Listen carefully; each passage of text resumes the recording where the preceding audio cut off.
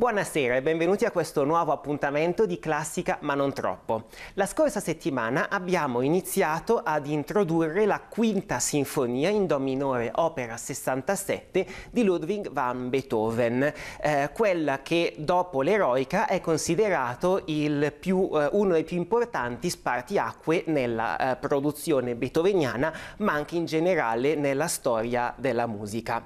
La cosa veramente importante e da un certo punto di vista anche stupefacente è che Beethoven modifica in modo sostanziale la funzione della musica, in questo caso della sinfonia, che non ha più lo scopo dell'intrattenimento, ma quello di esprimere un concetto filosofico. Quindi è una grandissima rivoluzione della quale abbiamo già ampiamente parlato in precedenza.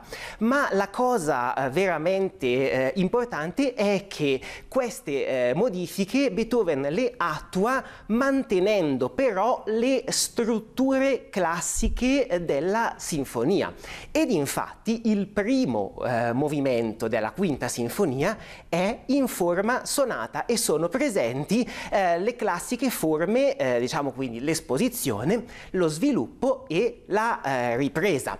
Ovviamente queste diciamo, componenti strutturali della sinfonia che vengono mantenute subiscono poi le dovute modifiche proprio per adattarsi al nuovo concetto filosofico che la musica beethoveniana vuole esprimere. In questo caso, come abbiamo già visto, è il destino che bussa alla porta, ed è questo proprio il primo tema che sarà predominante non solo nel primo movimento ma in tutta la sinfonia. Ve lo faccio riascoltare, il primo tema.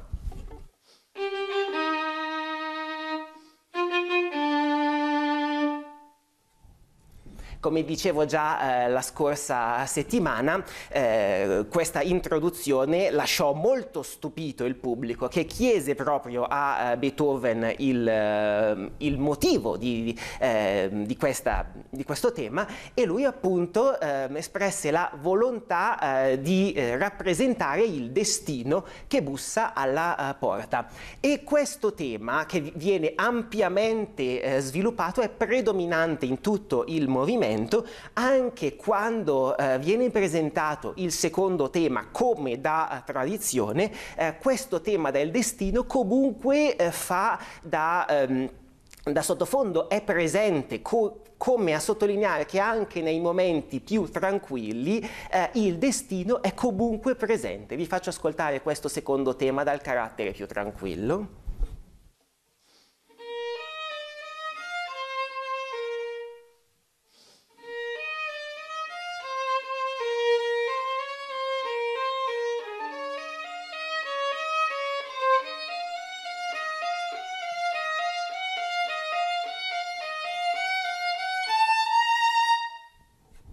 Vedete, in questo crescendo il tema del destino è comunque presente. Ovviamente adesso non l'avete potuto ascoltare perché io ho eseguito la parte dei primi violini, ma nei bassi questo tema è presente e viene ampiamente sviluppato. Questo perché? Perché erano gli anni in cui la sordità di Beethoven stava cominciando a palesarsi, e quindi questa ennesima avversità del suo destino si affacciava nella vita di Beethoven, e quindi tutta questa drammaticità egli l'ha voluta esprimere in questo movimento, che ha un carattere veramente molto drammatico e che vi invito, non potendo farvelo ascoltare io personalmente, ad andare ad ascoltare nelle varie interpretazioni che sono state in questi anni eseguite.